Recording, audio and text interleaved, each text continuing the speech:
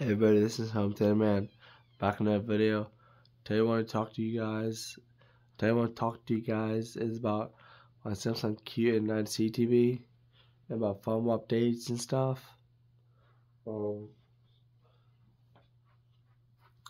basically, with the way Samsung works, any Samsung TV, because they're known for screwing up firmware updates.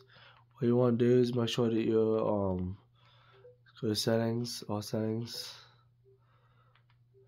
Go down to Sport. Software update, guys, and you want to make sure the auto update is turned off. Because what's going to happen is, if you leave auto update on, it's just keep pushing out latest firmware updates. If Samsung has screwed up a TV in a firmware update, then that means your TV is getting screwed up. If you update it, if you're making updates, so make sure to leave auto update off.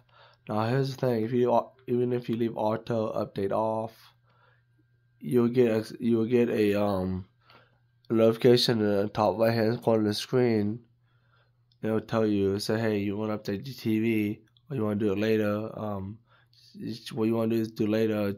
Call Samsung.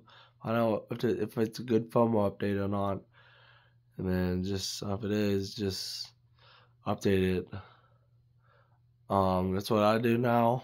That's what I'm trying to do now. I'm learning about this, and my Q9C TV got screwed up in a firmware update.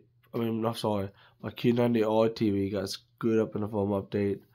Last for like 2-3 years.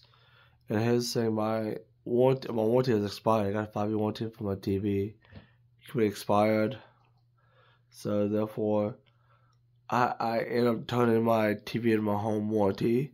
I am turning my TV in my home warranty, and they covered the cost of my TV. They wrote me a $2,000 check, so I was able to get this 75-inch Q9C TV. Anyways, I'm just want to talk to you guys about is that firmware update. Just leave it off, guys. Update, check to see if it's good firmware or not. If it is, then update it. If not, don't update it. Please subscribe. Please like and subscribe to my channel. Leave a comment down below what your thoughts are. I'd love to know you guys' thoughts on this. Home Theater Man, over and out. Take care, guys.